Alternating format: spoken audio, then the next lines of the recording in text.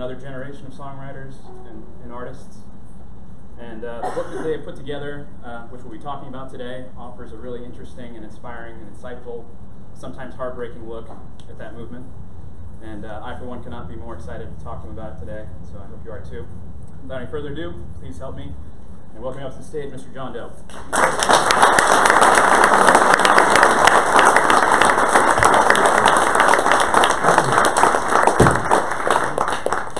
Thank you much.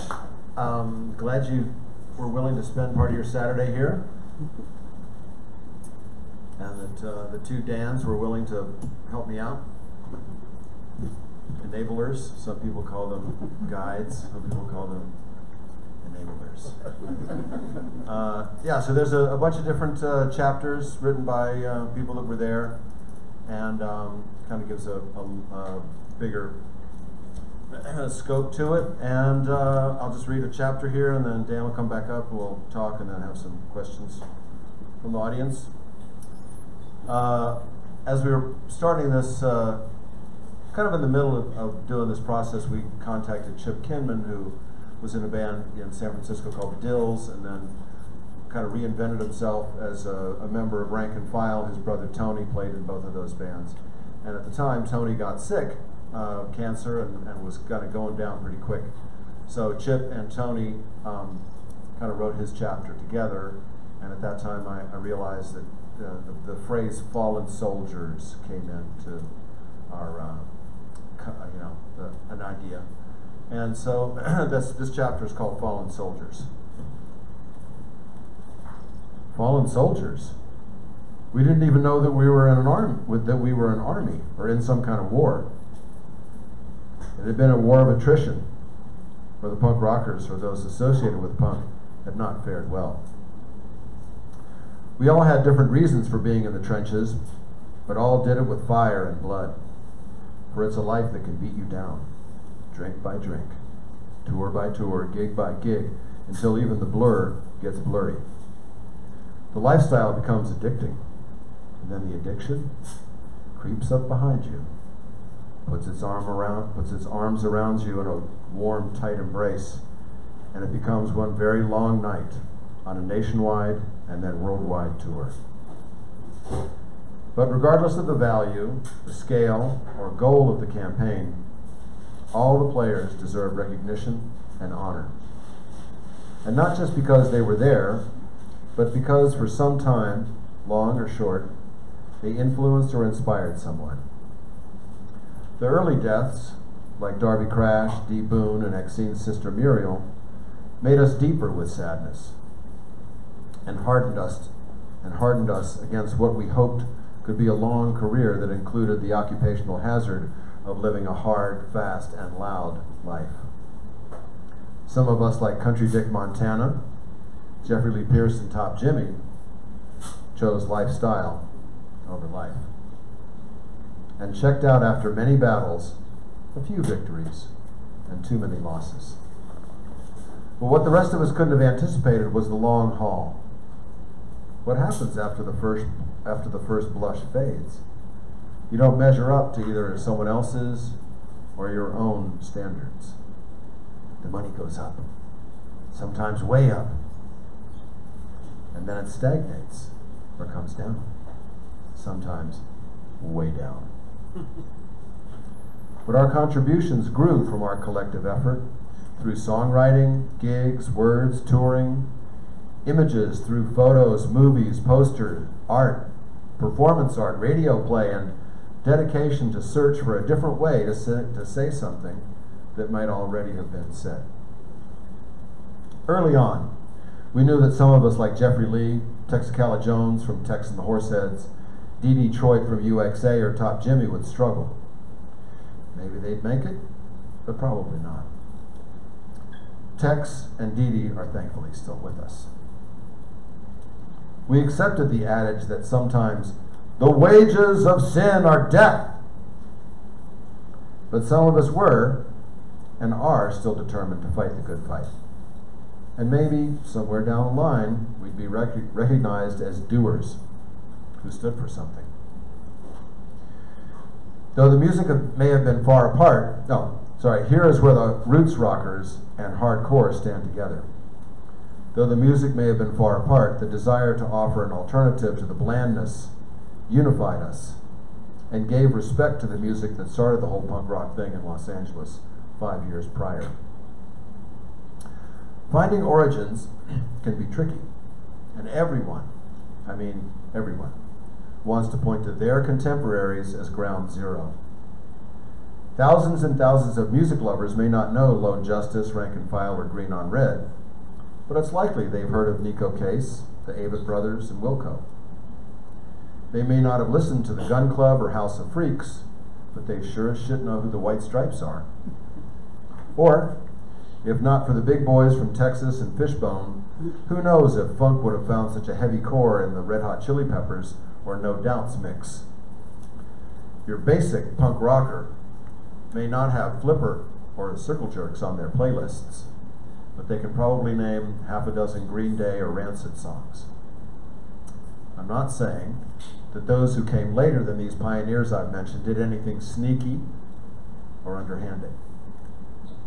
They simply got inspired and moved the needle forward with their version of a musical continuum, which is twisted music for people who feel a little more twisted than your casual consumer. What Nico, Jack White, Billy Joe, and Jeff Tweedy have in common is they all got inspired by some kind of music that included the scene called cowpunk, or Paisley Underground, or hardcore. Then maybe they went back even farther to find the originators, and then turned it into Americana, alt country, punk funk, country, or truly financially successful punk rock. The soldiers from the 80s worked hard, played hard, toured hard, drank hard, partied hard, or sometimes just sat around and did nothing but dream and drink and fuck off. But they tried, and they did something. Some, like Tomato DePlenty and Biscuit Turner, enjoyed successful second acts as fine artists. Warning, warning. Some, like Tomato DePlenty, Biscuit Turner, enjoyed successful second acts as fine artists and received the attention that their bands, the Screamers and Big Boys, deserved. Others are still with us, like Mike Ness, Jane Weedland, Penelope Houston, Dave Alvin, and Maria McKee moved forward with solo careers, and some of them concurrently held down straight jobs. Regardless of whether they stuck around, checked out, stuck with it, or changed directions, they all deserve honor and congratulations for taking that emotional, creative, and physical risk. They all deserve credit for where they went and how. Credit for all the crappy, cold dressing rooms or hot, bubbly audiences 10 times better and bigger than they expected. Credit for the hundreds and thousands of miles, day and night, riding in vans, saying stupid or brilliant shit to people you've known forever or have just met. Credit for getting paid less and still sending money home, or being stupid and just blowing it on cowboy boots that don't even fit right. Credit for setting up and tearing down the stage, and loading, and standing by the gear so it doesn't get stolen. Credit for carrying on when all your shit does get stolen, and strangers from another band or a music store lend instruments so the songs get played that night. Credit for all the shitty border crossings, where everything you have with you is pulled out and scattered across the parking lot, and you're strip searched in cold exam rooms. Yay.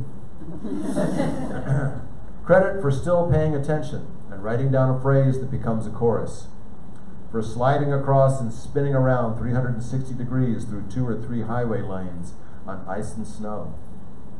Credit for fighting off the blackness when a bitter reviewer says that your last performance or record was inspired and this one wasn't. Or when the insipid A&R guy says, "Can't you write more songs like Wild Thing?" Yeah. Credit for the band who never really leaves their hometown, but breathes fire for 2 or 3 years. Credit for simply putting up with all the transcendent moments and complete bullshit that invariably happen in rapid succession. Nowadays, when the news arrives that another comrade has crossed over, I greet it with a tight grimace and a light shake of my head and go on with my day. But the shadow lingers. That small sadness makes a little pocket inside with all the other brave soldiers who went down before. And I'm grateful for those of us who are still here to sing another old or new song. Still here to tell an old or new story and to continue to be brave for those coming up behind us.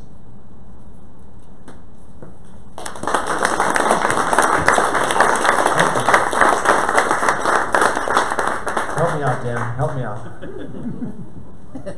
Great. Well, I just had a few questions. I was able to read through a good portion of this book, couldn't make it through all of it, but really interesting and wonderful to get these stories and learn more about these artists directly from them through written word. But when you set out to make this, and this is in many ways a sequel to Under the Black Sun, and picks up right where it left off. But when you set out to put this together and cover the years that followed that, what were you hoping to find? What sort of stories, what sort of themes were you hoping to find and reaching out to those artists to help you with this book? Well, Tom DeSavia, who's my co-writer, author, it was kind of the beginning of his musical development because he's about 10 years younger than me. So he kind of entered the scene in 82. First book was 77 to 82. This is 82 to 87. So one of his favorite bands was Lone Justice, Maria McKee, great singer, really young when she came on the scene, and a Christian too, like 16, 17 years old, didn't know nothing. And so he definitely, we knew that we wanted to include her because she was pushed into the limelight so fast. And Tom's idea was that, well, someone is going to write your story, so wouldn't you rather it be you?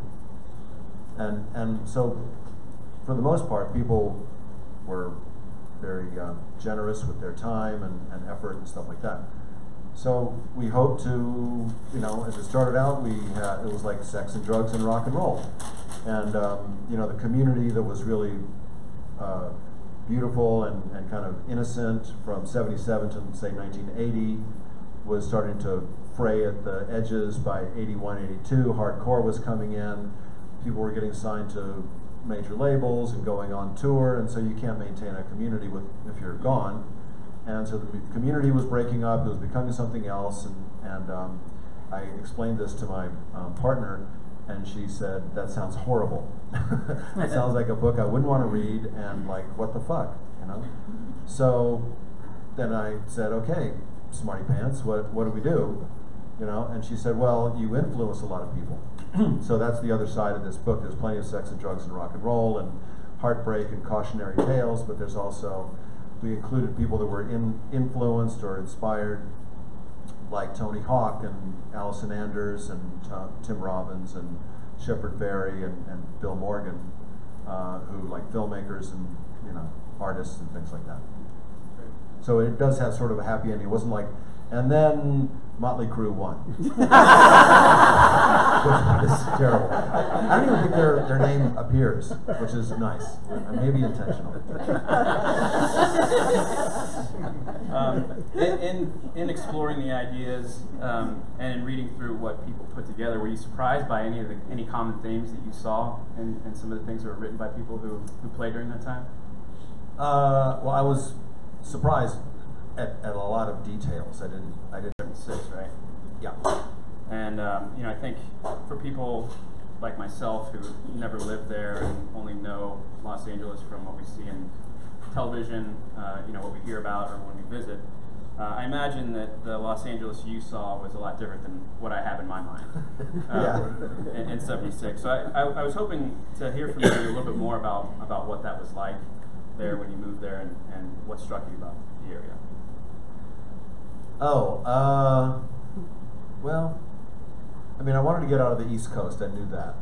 And a friend of mine and I went to LA in March or April of '76. I moved there in October because I was just tired of Baltimore. I mean, you can't.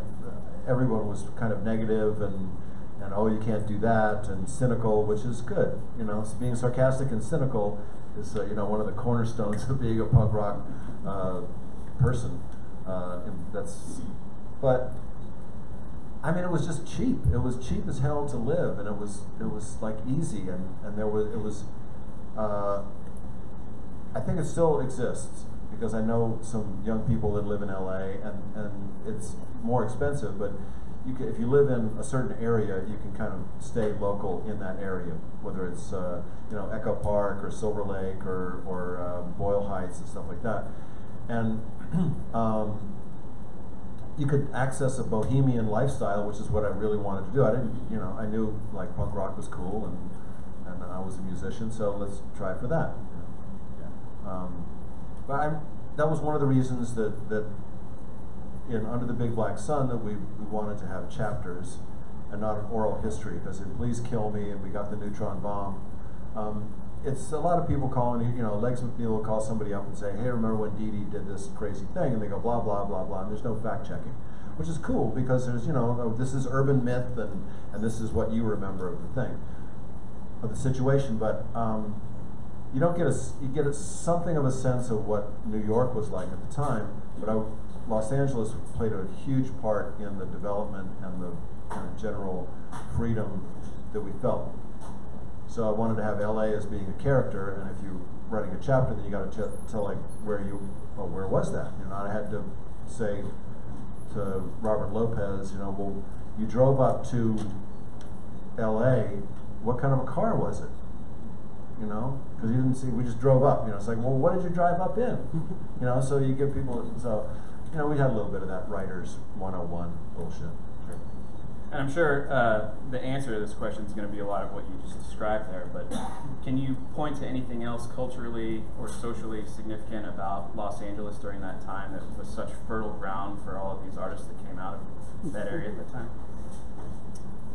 Well, mostly the Latino culture, and that goes into, I mean, that applies to the period of this book. You know, the audience had gotten big enough.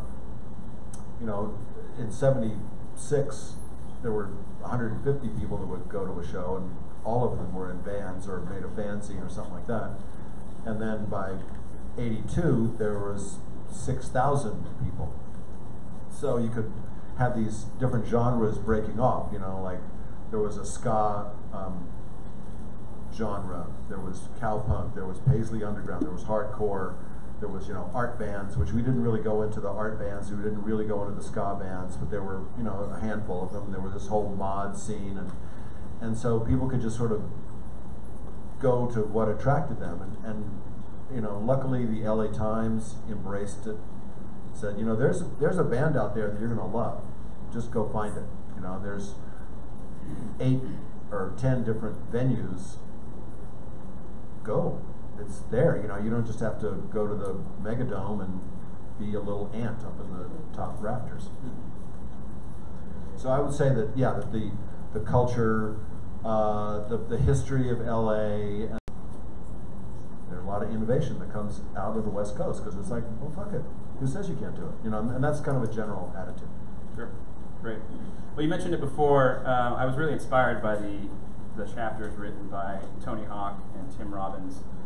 You know, I think we can all say with certainty that there were a lot of musicians that were inspired by the Los Angeles punk rock movement, but those chapters really show how it extended beyond that and affected people in non-musical disciplines.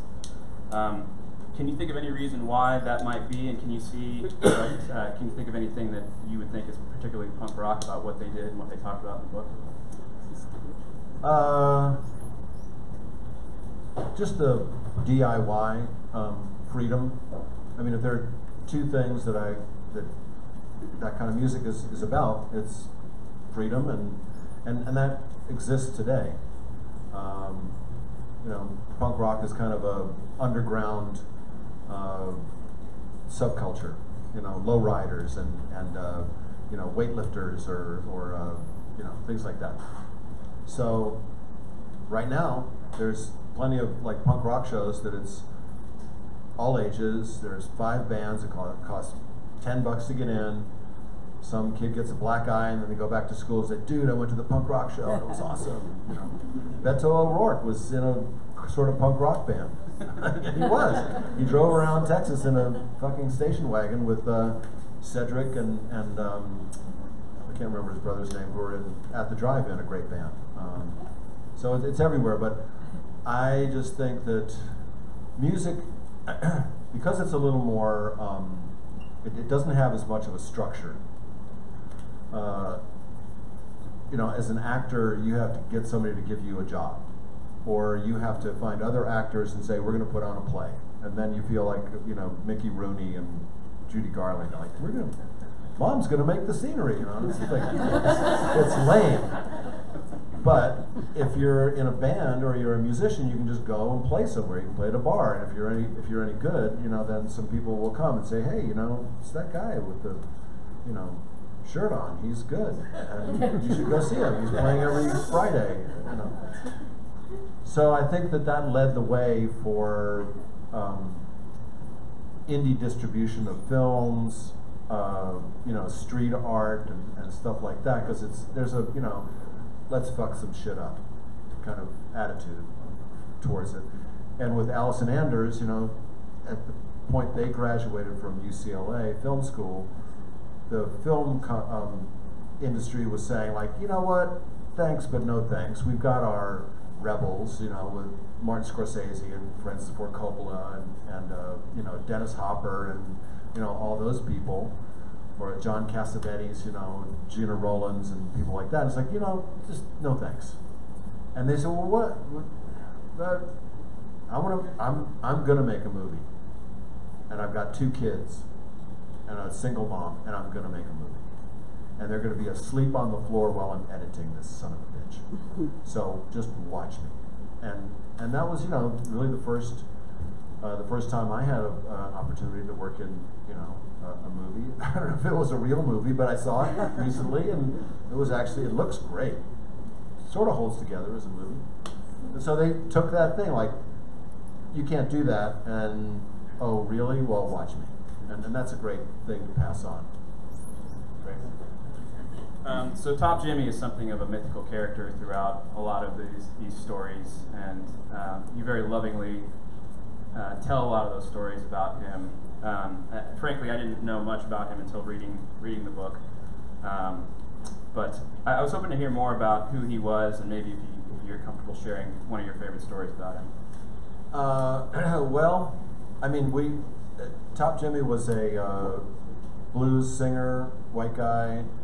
His family came from Kentucky, and he was sort of larger than life. There's some people, I'm sure that can just tell stories, and they just hold forth, and they're, even something mundane, it's kind of funny and hilarious, and you don't, Nico Case is a little bit like that. It just seems like, how does all this stuff happen to you? And I'm sure you've known people or know people like that. And unfortunately, he, as a young man, he seemed to like getting high, and he just kind of succumbed to that. I won't lie, it was kind of sad towards the end. But it's a choice that you can make. You can, like I say, you can choose lifestyle over life. You get plenty of warnings, and if you get hit by a car, then the universe is trying to tell you something. It's like, it's not just an accident. You gotta, it is, but you gotta, like, maybe I should be more careful or think. And country dick, but same thing from the Beat Farmers. But that's kind of the role, I think. A history book. I don't know if this is a hit, but this kind of a book is to let people know about Jeffrey Lee Pierce, who somebody might not know about. To let people know about the Screamers, who was the kind of hidden hero in the last book. Anyway, is to kind of turn people on to it. And unfortunately, Jimmy didn't have a lot of recordings. He's got one record that it took Steve Berlin from Los Lobos was the producer, and it took like 5 years after they recorded it to finally get it out. And, you know, not great business sense. And I'm still friends with a couple of the guys from Jimmy's band. And, you know, there's a couple stories. Billy Zoom tells this one story about Jimmy. Billy had a rock and roll rockabilly band called the Billy Zoom Band before he was in X, and he was on the cover of or had an article in the LA Times or in the LA Weekly. Couldn't have been the LA Free Press, but or in the like Herald Examiner, which was the competitor of the LA Times. And so Jimmy went up to the box, the newspaper box, and if you like kicked the bottom of it, it would release the latch, and you could pull it open and take all the papers. You know, so being a good friend, because Billy knew Jimmy before anyone else. But I was really interested in the interview that you have in the book, and it's an interview transcript chapter with Angelo Moore from Fishbone. And that band was so unique and so inspiring to a lot of artists, just because they were doing things that really hadn't been done. But I found it really interesting to hear about LA through his eyes, and you talked about the dichotomy of the white LA and black LA. And most of the white LA that he experienced was through racism when he was walking around just on his day-to-day life, but he would go to these punk clubs and feel acceptance and feel a sense of home. And I get a sense that was generally the way things were within the scene, being more inclusive, more accepting, and generally more progressive. But I mean, is that representative of your experience in that scene during the time? Absolutely. I mean, I'm not going to whitewash it and say that, oh, it was so, you know, there wasn't any, there were so many different people there, you know. Yeah, there was Los Lobos, and there was the Brat, and there was this whole East LA contingent, and there were, you know, some black folks that were in bands. Carla Mad Dog was the drummer and the Controllers, but it was, you know, it was primarily white. But we suffered a certain amount of abuse just because we had short hair or wore a leather jacket or had torn jeans and stuff like that. You know, Kansas City and you know, the kind of stuff that went on here with T-Bone Walker and stuff like that, which is like showmanship and not giving a damn. I think that yes, punk rock from the very beginning, you know, Ramones and Blondie and even the Talking Heads to a degree said, okay, this whole 7-minute song, no. Big guitar solos, virtuoso, no. Heart, soul, 3-minute song, boom, thank you. And so that's a return to like roots rock and roll. You know, the Ramones were kind of like a lot of chord changes that reminded me of girl groups and doo-wop and stuff like that. We were more influenced by maybe Eddie Cochran and Chuck Berry or Little Richard. So you go through, you know, X puts out 2 or 3 two pretty serious kind of punk rock records, and then we have a little bit more money to work with, and so we did we have a Personal Tragedy with Exine's sister, and this song Come Back to Me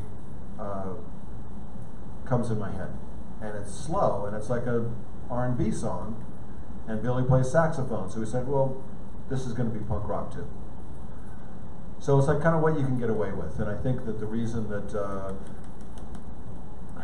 Lone Justice or Social Distortion, you know, could align themselves with Loretta Lynn or Johnny Cash or Dolly Parton is that they could kind of get away with it. They could do it, and it would seem legit.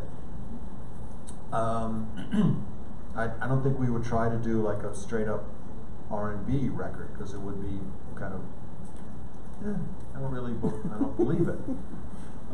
Fishbone could do that because they could get away with it. So I think that's how that happened. And you know, I give Billy Zoom a lot of credit for bringing rockabilly guitars and that whole vibe to punk rock. I mean, Robert Quine did that a little bit with the Voidoids, Richard Hell. But Billy was the first one. It's like he starts off Johnny Hit and Run Pauline with the Chuck Berry lick. It was directly stolen from Promised Land because he played that stuff. He played it in his own band. He played with Gene Vincent. It's like, oh well, I'm just going to do this because it seems to fit. Cool. Yeah. Does that answer the question? Yeah. Okay. So as we've discussed, this book is more about sort of the tail end and the decline of that Los Angeles punk rock scene, and sort of cultural change that happened at that time. And there is that joke about the Motley Crue took over. There's also theories testosterone came in and just kind of changed the culture in general. But can you think of anything, or can you point to anything culturally in the scene that you thought might have predicated that change? Well, at the time, I think we were just mad. We were mad that our little creative burst of energy and community got overtaken by more people and maybe didn't understand quite as much. But it was just of what the scene was about. And but it was just evolution, in hindsight. It's like, okay, you play fast, I'll play faster. You play faster, I'll play fastest, and it was a drag because we couldn't go see bands that we had played with, like Fear or the Circle Jerks, because their audience thought that Exene and I were rock stars or some nonsense like that. So we said, okay, fine, we'll go see Lone Justice, we'll go see, the Cruzados, we'll go see Los Lobos, and I don't know if it was Reagan era stuff. I mean, I touch on that a little bit in the book, but it was just I have a theory that there's a really creative explosion, and then there's a settling down to something that's a little more comfortable, like psychedelia, and then the alt country, Buffalo Springfield and the Byrds doing their more country stuff, and then there's punk rock, and then there's something that's a little more settled down. But I think it's natural. Sure. Yeah, and it did give. I don't think it was it doesn't go into the destruction of or decline of the LA scene. It's just like a branching out, and there's a couple of very brave chapters from Charlotte Caffey about addiction and recovery. She's been sober for 35 years, but she had a kind of dark secret as the Go-Go's were, at the top of the charts. So it's like a reckoning of sorts, and it did allow people to kind of branch out and influence others. Sure. And that's, I'm glad you brought that up, because I thought that was one of the more interesting things about the book in the timeline of where the scene was. The first book is kind of more towards the beginning of the scene and these artists becoming more known on a national scale, and this sort of starts to pick up where you've got these once fledgling artists are now have label deals, now have national touring, and it seems like there's a lot of content in this book about the inner conflict that those artists dealt with, and that a lot of the initial punk rock ethos was about fighting against the establishment, and some of these artists like Jane Weaveland, for instance, said, we used to give the finger to the establishment, we became the establishment. And there's a little bit of that as well in your discussion about Ain't Love Grand, recording that album. So the perception that I have is that it was very difficult to maintain credibility as a band in the punk rock ethos, but also be a successful band. And so I wondered if you know, or if you have any ideas on how a band could have navigated that, and if you could go back to give advice to anybody, what would you say? Yeah. It's very seductive. If you get into a bigger game, there's someone who's going to say, if you do this, you might get that.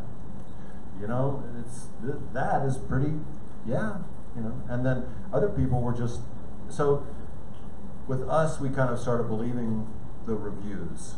And we started believing that, you're going to be the next big thing, and if you go with Elektra, then your records will actually be in record stores when you go to town, which they were, and with the first two records, they weren't. And that sucked. You're out there working hard, and nobody can buy your record. Okay, fine. We'll keep doing it. Luckily, we still can maintain some credibility because we never had one bona fide or validated hit, So, and the other people are just thrust into it. The Go-Go's didn't change their music that much. They just kind of cleaned up their image, and their, Miles Copeland from IRS Records was smart enough to say, let's just put this on the, DL, not talk about your punk rock roots, and you're just America's sweethearts. So, yeah, they're living this schizophrenic sort of life. And Maria McKee in Lone Justice, they're playing at the Palomino, which is in this, honky tonk up in the San Fernando Valley, and then they're opening for U2. And she's being compared to Dolly Parton and, Linda Ronstadt and all these other people. It's like, and she's 19. She's got nobody to kind of. Chris Stein and I had this conversation around his books and our book, and he said that and we shared this thing that like, well, Debbie had him and Exene had me, and it wasn't like the protector man, but it was someone that could kind of deflect some of that, and some people didn't have that, and it was that much harder. At least you could say, God, that sucked, right? Yeah, that sucked. Or in a business meeting, I could defer to Exene and say, well, what do you think? And I do that to this day, with my partner, when we're talking to people and somebody's like just focused on me. It's like, do you know that this person is like, we're connected and she's here? Like, look at her, dumbass. Direct a question to her. I mean, it's like, fine, I understand you might, but that's going to be like our children's children that may get over that. Probably not.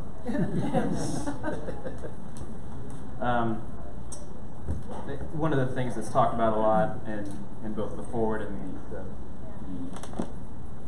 a lot of the individual parts of the book are about the legacy that this scene left.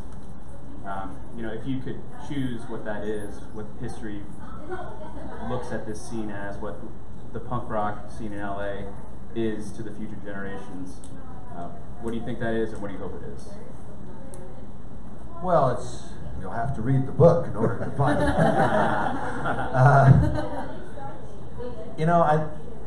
I said this before, and I'll say it again, is I think that Girls Rock Camp grew up. And there's a lot of women that are in current bands that are like playing drums, playing bass, playing guitar, writing songs, not just the, pretty front to it. Because they started like 10, 15 years ago, so they were 10 and now they're 20 or 25, and they're, and they're going to see Bikini Kill, because they're playing again and stuff like that. So I think music nowadays is alive and well. It's hard to break through the static, but the music business may be in the toilet because of all the, Spotify and streaming and stuff like that, but people are trying to get a handle on that. Big surprise, the musicians are getting the short end of the deal. And I wouldn't care if, Spotify and Pandora weren't multi-million dollar companies that get a bunch of advertising and subscriptions. So spread it around. It's a little deflating to get a royalty statement from ASCAP or BMI, and it says 20,000 plays. Here's $200 or $20. No, it's $20. 20,000 is $20. It's like 1/1000th of a cent. You just used 3 minutes of our content. You just took up 3 minutes on the air of somebody enjoying something, and you're going to pay me 1/1000th of a cent? Come on, that ain't right, Anyway, I think that may change, whatever. But that's what I hope.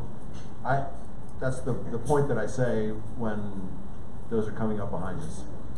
It is part of a continuum. Well, I really want to thank you for allowing us to ask you some questions. I'd like to open it up, if you're okay with it, to absolutely people in the audience here if they have questions. What do you think of the Nivens? What do I think of the Knitters? I think the Knitters are great.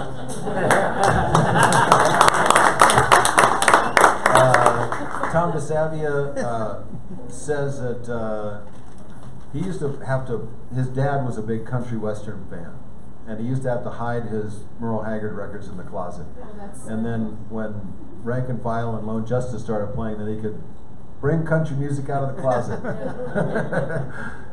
So I wish the Knitters played more, but X is really busy, Dave Alvin's pretty busy, and so you never know. But it was good to be part of that, you know, to turn people on to the Carter Family or Merle Haggard, and there are, you know, some 20-somethings who are going like, oh, this is kind of radical, cool. Yes? So tonight, when you play as X, will you do any Knitters songs, or is that totally separate for you guys? It's separate, yeah. I do some Knitter songs on occasion solo, but with the X show, we have another player that comes along with us now, and we do a few songs that we never played but when they were on record. DJ plays vibes, Billy plays sax on a few songs. We do like Come Back to Me and I Must Not Think Bad Thoughts, which we never played before. Yeah? Yes? More like a comment. Born and raised in LA, Hollywood, and Normandy and Melrose. Mm-hmm. Grew up with you and the rest of them listening to it. Sneaking into the anti-club. And Good. Sneaking into any club is good. I agree with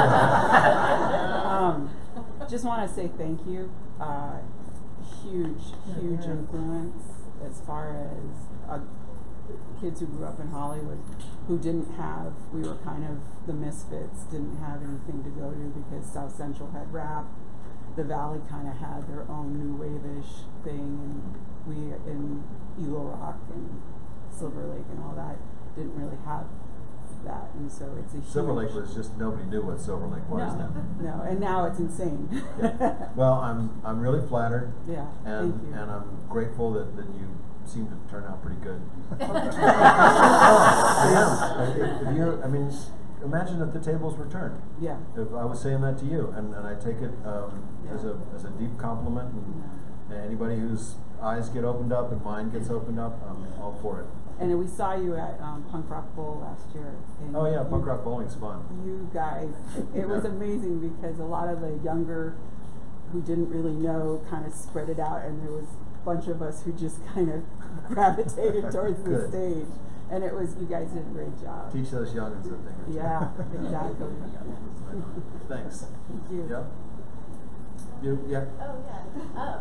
Second this lady's comments, but also I'm super inspired by your longevity and the true punk ethos that you have. Do you ever like see yourself slowing down at all, or are you just gonna like rock and roll till the What else am I gonna do? I'm gonna write another book maybe, but I still like touring. I'm pretty fortunate. I know other people that are musicians and they don't really like performing.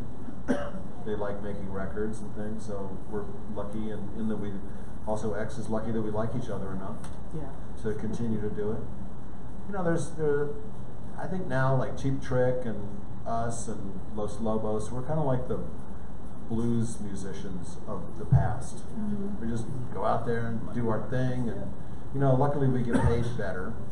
And if we didn't get paid, you know, a decent, make a decent living, I don't think, or if there were young people that we saw at the show, or if it was 50 people that showed up, we might not do it. So we're pretty grateful about that. Yeah. So the answer is no. Yeah. I'm from Los Angeles as well. We actually played at my college in 1988 with a band called Wednesday Week. I'm wondering, remember that? I don't. What was the college? University of Laverne. There's about 300 people in there in the gym. It's pretty cool. Nice. What was your favorite place to play in Los Angeles? Well, the Whiskey A Go Go had a moment that was really wonderful, but that was kind of short lived. There was a Stardust Ballroom, which was at the east end of Sunset, that was pretty wide open. I don't think we ever played at the Olympic. I went to a couple shows there. I sort of more enjoyed going to the T-Birds, which is the early roller derby. It's just, it depends on the moon and the audience and the night and the whatever. We've had a lot of good opportunities. Yeah, and one more plug for the book. There's some great photographs of some of those clubs mid-concert, and just looking at them, I started sweating. There actually there's a documentary that's being made about the Olympic Auditorium. Is there really? Which is now a Korean church, yeah. Yeah. But it's still there, it didn't get knocked down, so. But there's a really great documentary being made about it. All the early boxing days, and the woman, Aileen something or other, I can't remember, who was kind of the boss of that place. Yeah. And they had wrestling, and then roller derby, and then punk rock, and it's like all blood sport. It's LA. Yeah. I heard a rumor that you and Exene might be writing some new X songs. Yes, Exene and I are writing some new songs. We did some recording in January. We got it mixed, and hopefully there's going to be a single out sometime this year.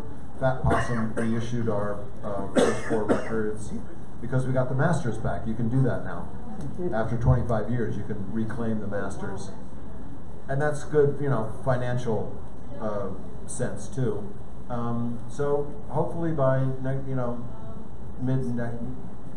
mid-year next year, we'll have either an EP or something more done. Yeah, evidently hell is frozen over. Yes. Do you have plans to do anything more kind of that Kickstarter, like when you did with X, the Live and Latin American? I've seen all these other bands just kind of cut out the middleman. I'm curious if that worked well for you, and if that's something you're going to repeat in the future, because I personally really like the direct-to-artist model. Yeah. I don't know. We did that because we had all these tapes, and we needed someone to go through them and mix them, and that's actually how we started working with the guy Rob Schnapp, who recorded the new stuff. We did 3 old songs and one kind of reimagined song, one new song that are done now. I'm not sure. I'll bring it up with the band. I'll take it to committee. Yeah. And what? Yep. How accepting were you of the term punk to start out with? You've given several names for the style of what they call the styles of music, and Yeah. of course that changed once the British punk happened. Yeah. The different crowds that would probably come in. The question is how accepting of the term punk was I, or we, because I'll bring the rest of the bands in. And at the beginning it was fine, because it separated you from bands like the Knack, which were new wave, and that was kind of like an old model of how to get music out there, or what, and it separated you from people that had been around forever. But then it became sort of being ghettoized, like, oh, you can't play that because it's punk. Right now, I'm fine with it. Some people fight against it, like Nico fights against the term, or has fought against the term all country, because she wants to be just who she is. And I can dig that. Yeah, it's better than being new wave. And unfortunately, like bands like the Plimsolls and the Nerves, who Peter Case was in, were really great, and they didn't really get there, except maybe they wore kind of like British suits or something, Anyway, yeah, it's cool. A couple more. Yes, sir. I saw in Iowa City back in the 80s, and I think Tony Gilkinson Yeah. was playing with you guys at the time. Are you guys, is he still involved, or is he still? No, it's Tony is doing stuff in LA. He's still Tony Gilkinson played with X for about 10 years. Wow. And Billy was just didn't want to continue the cycle of record and tour and record and tour. And then like '99, Billy, we did a anthology with Elektra, and Billy said, sure, let's do it again. And he's still playing with us, and His health is holding up. He's had a couple of bouts of cancer, but he's good. Yeah, all original members, like last man standing, gunfighters. Yes, sir. I saw the thing went up Wednesday night. Band that played folk. Is Dead Rock West playing with you tonight as well? Dead Rock West is playing with us tonight. Okay. Folk Uke is playing with us in Omaha. If you want to drive to Omaha. Both bands are duos, and they're amazing. I had the good fortune to work with. I've seen Cindy Dead Rock. with you when you do your solo Yes, stuff. And Cindy Wasserman sings with me when I do some solo stuff, and Dead Rock West. I made a record with them called More Love, and it's kind of the. It sounds a little bit like the California sound of the mid '60s. So they're wonderful singers, really emotional. Yeah, so if you don't go to Fishbone and George Clinton, it's a good choice. It's a hard choice. I think there was one more. I might have missed it earlier. Sorry. That's right. No, go ahead. I had the opportunity to go to Bob Dylan with my dad.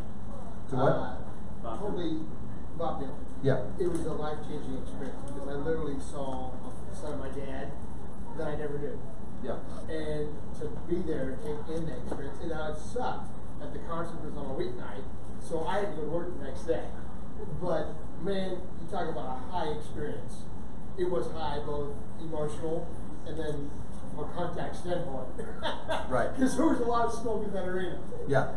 Do you feel sometimes at that regard that music can also take you back, no matter what age or venue you go to? And just kind of like a reflective stance. Yeah. I think music is one of those, like smell is one of those things that transports you. You know, Billy was actually talking about, you know, that it like old motorcycles, you had to mix oil into the gas. Yeah. And he said whenever he smells that and beer, he just immediately thinks of his dad. Like, Dad's in the room. So yes, I think that music definitely has that, and it has this sound and vision that is internal that somehow transports you. And we see generations, you know, father and daughter, mother, son, whatever, at our shows now, and that's inspiring. When I see some, you know, 16-year-old woman looking at Exene going like, damn, she's ferocious. Yep. And I think, yeah, you don't know.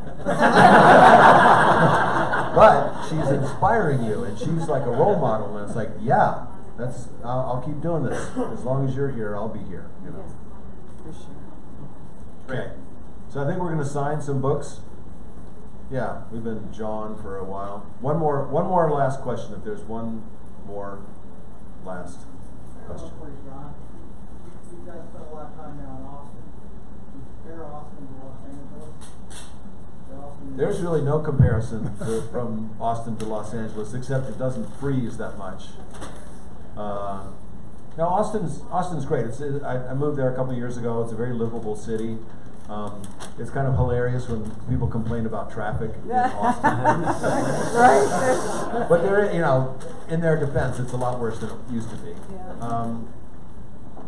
You know, there's a really big underground music scene in LA right now, from what I hear.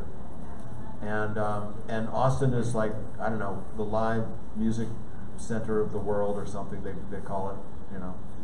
So in that way, there's a lot of music in both. Yeah. All right, I'm going to go sign some books, and thank you all for coming. Thank you.